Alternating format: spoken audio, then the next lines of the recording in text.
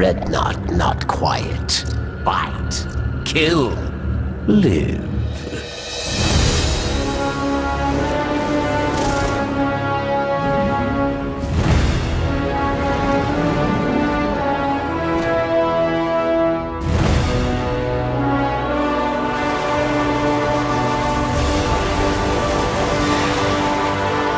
We hear the community's call for new content, and with the April update, the live team is excited to be able to bring new ways to play and experience Destiny.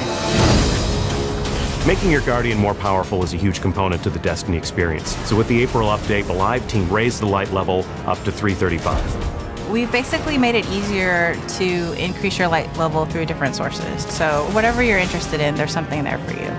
Crucible and Trials of Osiris and Iron Banner, Court of Oryx, King's Fall, Nightfall, and Prison of Elders, all roads lead to 335. Many fights await you. We have new bounties, we have new quests, we have a new story mission, and the Blighted Chalice Strike and the Winter's Run Strike. With the April update, we've had the opportunity to go back and really retool a fan favorite in the Winter's Run Strike. You're running through the strike with a whole new set of enemies, a whole new set of mechanics, and a brand new boss.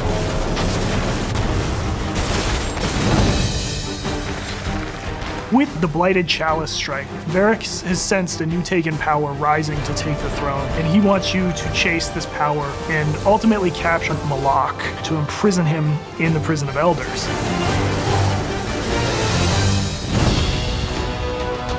We've updated the Prison of Elders with 3 versions. First, we bumped up the light level. It's much more difficult now. We also have a full Taken-aided version. Taken-aided is when we go into an area and we express artistically the infestation of the Taken. And we have the challenge mode. There are 8 new bosses that you can face and new modifiers where the players must fight a series of bosses 3 in a row every week in order to complete their scorecard and earn elite rewards.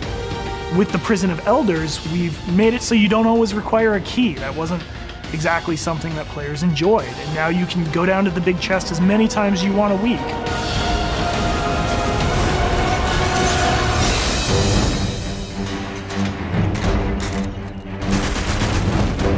With these new challenges come new rewards, including a new type of gear called Chroma.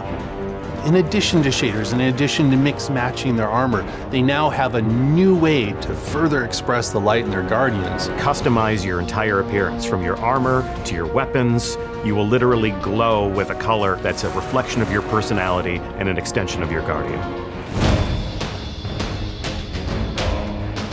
Many players were clamoring for the Taken appearance ever since we launched the Taken King. So that's a whole new set of armor that they can play with and really look kind of badass in doing that. Once you collect a full set of Taken armor for one character, you will be given the Taken emote for free. The live team is taking exotics from year 1 and bringing them forward with all of the increased levels of power that you would expect. Bringing back a number of familiar exotics and updating a variety of year 1 legendaries. Shadow Price, Badger CCL, there's 2 to the Morgue, LDR, all of those kinds of Vanguard and Crucible weapons that players loved in year 1. We're excited to give Guardians new bounties, new strikes, new quest lines, gear customization options, new Prison of Elders challenges. More things to kill, more things to collect, more things to do. There's just more of everything.